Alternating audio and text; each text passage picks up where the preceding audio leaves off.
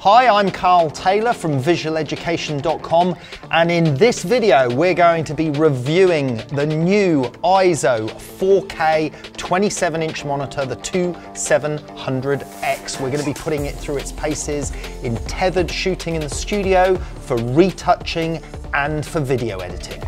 Thanks to Squarespace for sponsoring this video. Use coupon code CARL to get a 10% discount. So this is it. This is the new EIZO 27-inch 4K self-calibrating monitor called the 2700X. Now, I've been waiting for EIZO to release a monitor like this for some time now. I have the 31-inch 4K monitor, which is an astonishingly good monitor, and the 27-inch 4K was something that was kind of missing in their lineup. I've got a 27-inch 2.5K resolution that I was using in the studio, and it was fantastic to see them bring out a 4K monitor in the 27-inch size. Now, we put the monitor through its paces in various departments in our business, in retouching, video, and in tethered shooting. Let's take a look at some of those tests, and then I'll come back to you with my full review. So I've got both screens here in my retouching environment. This is my normal screen, my EIZO 31-inch 4K, beautiful monitor. Been using it for a few years now, absolutely stunning detail. This is the new 27-inch, the 2700X ColorEdge, and it's incredible. I was using this for shooting last week, tethered, and now I've brought it into my retouching environment to see what it's like compared to my existing monitor. I've color calibrated this one to my M1 MacBook Pro, and I've used another M1 MacBook Pro, the same, just to be sure, and color calibrated that one into that one. Because what I'm seeing is I'm seeing this one being slightly more neutral than my 31-inch, which is looking a little bit magenta, hardly anything. One looks a tiny bit greener, one looks a tiny bit more magenta. But having checked under a high quality daylight balanced iFootage light with a photographic X-Rite grey card and colour checker passport, I've got to say that the neutral greys are actually more accurate to this monitor than this. So this one, I would say, is running a tiny little bit more magenta. So I'm actually happier with the color that I'm seeing on the 2700. It's also a newer monitor, better options on HDR, and I think from a detail point of view, that's where it's crucial for me. Let's take a look at that. We're looking at this unretouched image here at the moment that I shot last week, and they're both at 50% on each monitor at the moment. But if I zoom in and we take a look at the detail, we're into 200% there. Let me go back to 100% on there, and let me go to 100% on this one. So that's 100% on each monitor. Now, what's really interesting to me from a retouching point of view is that this has got a finer pitch. So the pixels, there's more pixels, if you like, per inch than there is on this monitor. So the actual resolution pitch of this as a 4K gives a sharper image in a given area. And that is just noticeable. We can just see that that is slightly crisper, slightly sharper, because it's taking that full K image and it's fitting it into a slightly smaller space than the 31 inches. So therefore that resolution and detail is there. And I've always thought this monitor was incredible with its detail, but this is actually surpassing it, and is just beautiful. It's just divine, to be honest. I'm so happy with this monitor from a retouching perspective. Now, I'm sure the video guys, the video department, are actually going to prefer this monitor because they can fit more panels in Premiere and After Effects on this. But from a retouching point of view, this is all I need, because, you know, I just need to deal with one image, and sometimes the footprint of the 31-inch monitor on my desk is a bit big.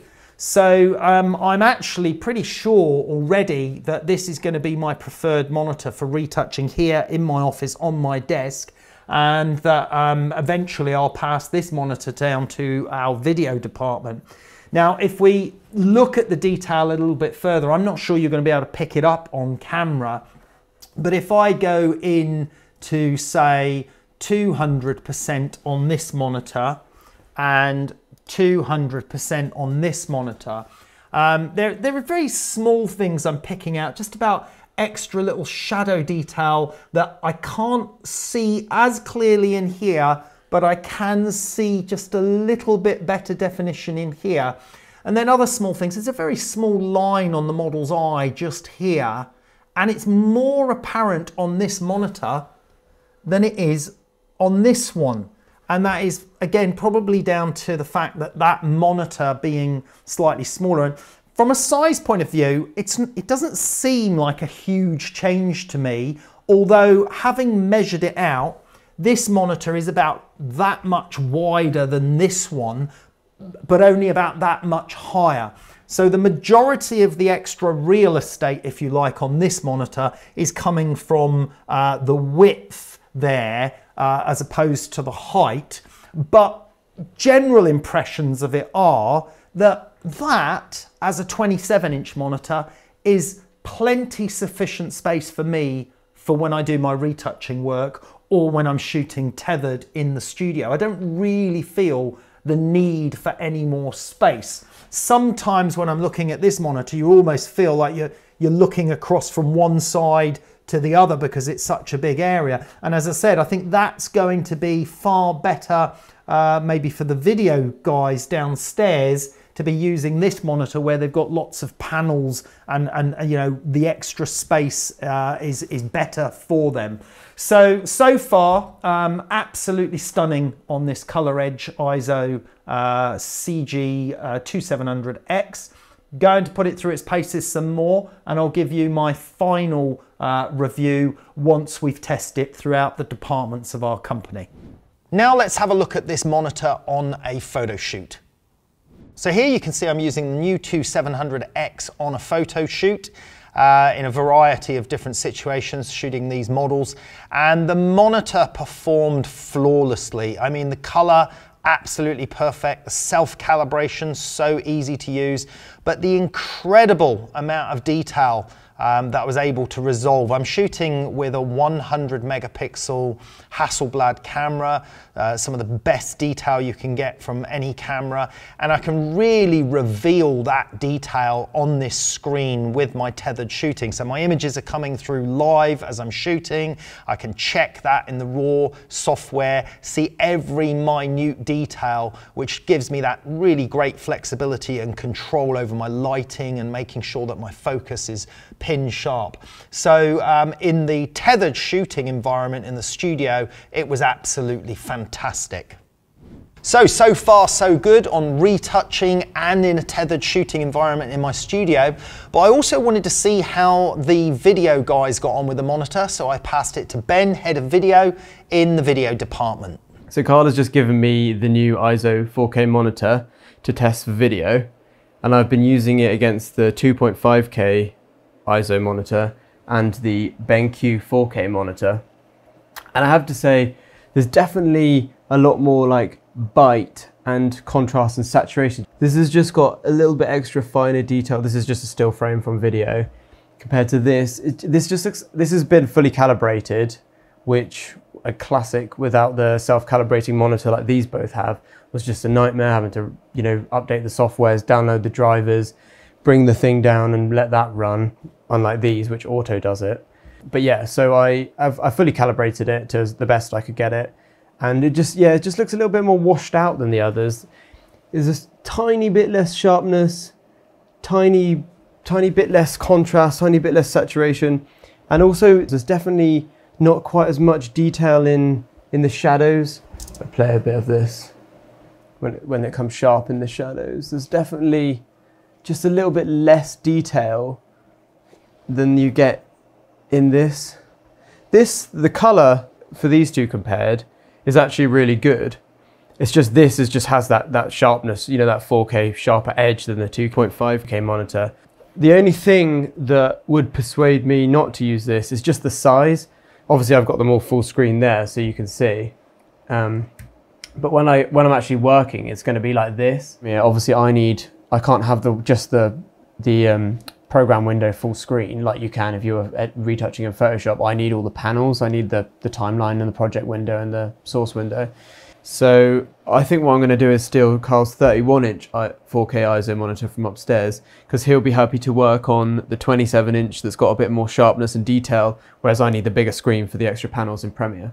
So you can see the monitor performed well in all departments, retouching, shooting in the studio and in video.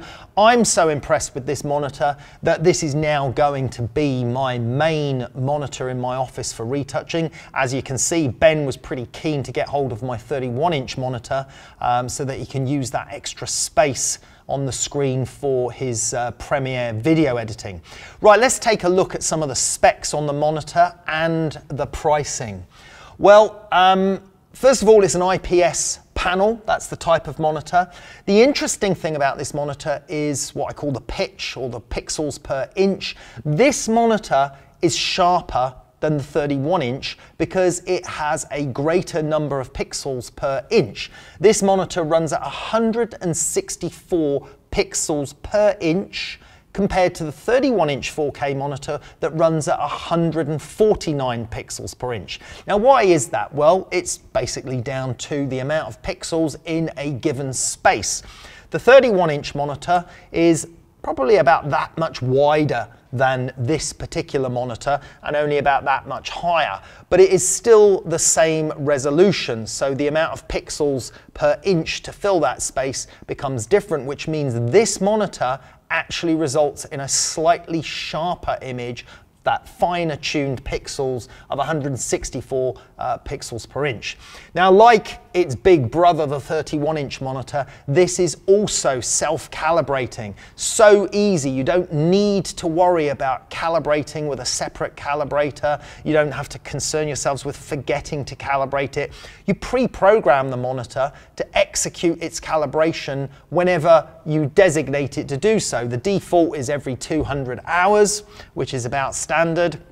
And as long as the monitor is switched on, whether you're there or not, it will execute a calibration, meaning it will keep its color and tone perfectly adjusted, calibrated all the time. And for me, that is a huge plus. Calibrating monitors with a calibrating tool that you have to then feed and stick to the screen and run the software, it actually becomes a bit of a pain. And sometimes you forget to do it, you don't keep up to date with it, so self-calibrating just takes all the hassle out of it.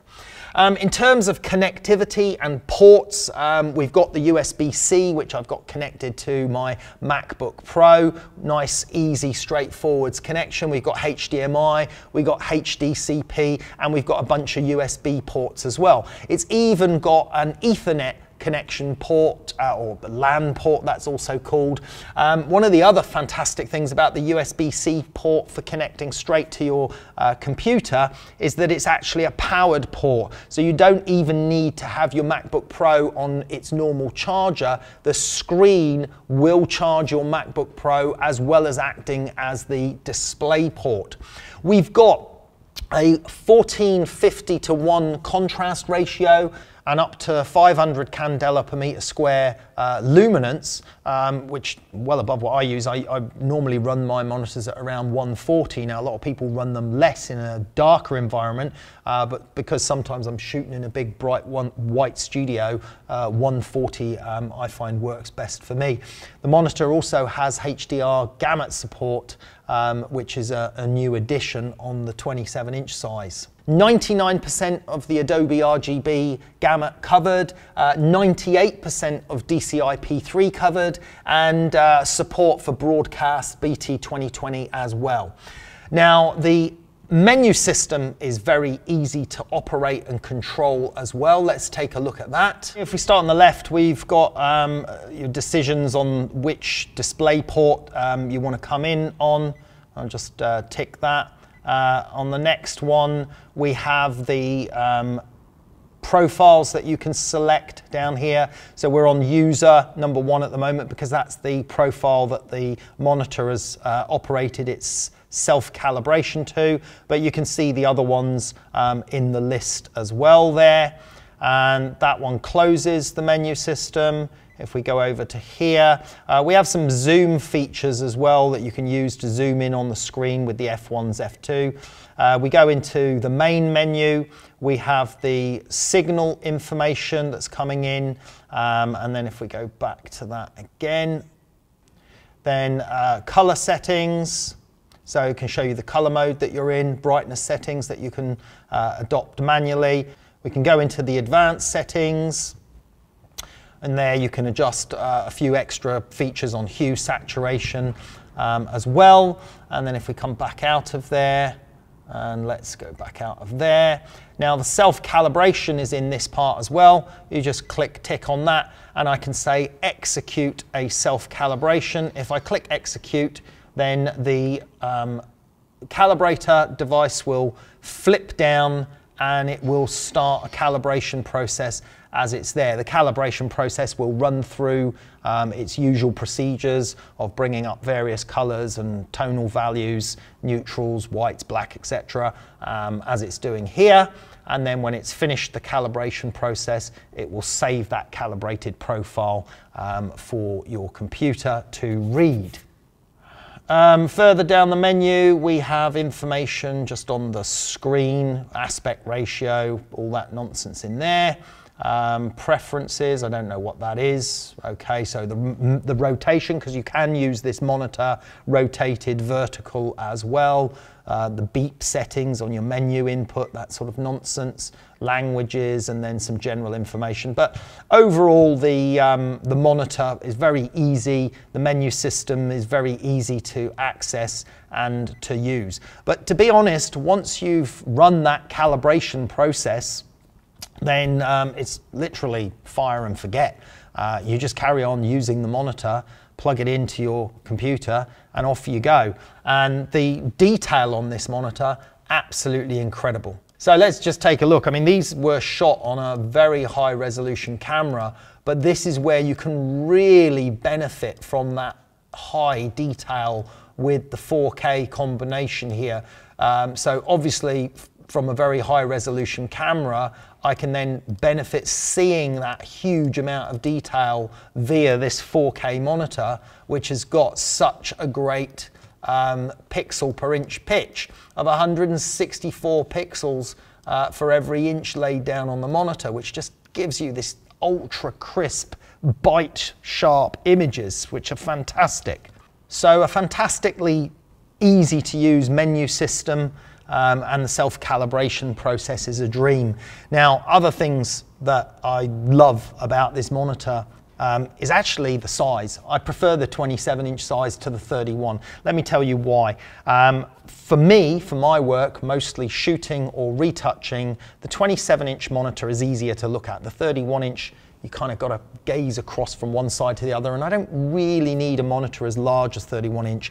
The other thing that's really interesting about the size is quite often I need to take my monitor home because I might decide I want to work from home at the weekend, finish off some retouching, etc.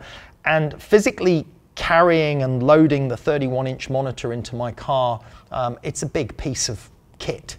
This is a lot easier to use and a lot easier to handle. It's actually got quite a nice grip handle on the back of the monitor. As well as the grip handle, it's actually got a really nice, easy to attach magnetic hood, which is a lot easier to attach than some of the previous hood designs on the EIZO. So that's a really nice touch as well. The other great thing with this monitor, comes with a 5-year warranty. So 5-year warranty from date of purchase, fantastic. Pricing wise, now I know you're all going to be interested in the pricing. This monitor actually comes in relatively competitive for an EIZO. It's still more expensive than some of the other monitors we've reviewed. You may have seen that we've reviewed in the past the Asus ProArt monitor and the BenQ monitors, which are good monitors, but they're not as good as this, and they don't have the self-calibration. Price-wise though, we're looking around about $2,500, $2,400 for this 27-inch 4K monitor. But compared to the 31-inch, my 31-inch monitor, which is the older model now, it was the CG318. I've had that several years. That cost me about £4,500. The new replacement for the CG318 is the CG319X. That monitor I think is running at around about £3,700. So this is obviously £1,000 and more cheaper than the 31-inch for not a huge reduction in size, plus a gain in actual pixels per inch sharpness. Now, if we compare that to some of the other monitors that you might want to use for photography or retouching, etc., the Asus ProArt that we reviewed some time ago comes in at around about £1,600. So yes, it's £1,000 or £900 less than this monitor, but it isn't as good. It is not going to have the lifespan of the EIZO, and it is not as color accurate as the EIZO. In all of those tests that we've done on the previous monitors, such as the Asus and the BenQ SW321C, we compared it against the EIZO, and although they were good monitors for the price, they were never as good as the EIZO. And now we have an EIZO 27-inch in 4K that kind of surpasses everything, in my opinion. So this really is a fantastic piece of kit. The BenQ, by the way, I think came in at around £1,800. And again, comparing that to this monitor for £2,400, although the BenQ admittedly was the 31-inch. So in summing up, I think this 27-inch 4K monitor is one of the best monitors I've used. I also think it's very well priced for what it delivers, especially when you compare it to the 31-inch EIZO. As I said, this is now going to be my choice of monitor for most of my work. Now, while we're on the subject of EIZO, just to close this out, many of you will already be furiously commenting on my pronunciation of the word EIZO. Yes, I know, it's Japanese and they pronounce it EIZO, and I believe it means image. I've been pronouncing it EIZO for so long, I'm afraid I can't change that habit. This video is brought to you by Squarespace. From websites and online stores to marketing tools and analytics, Squarespace is the all-in-one platform to build a beautiful online presence and run your business.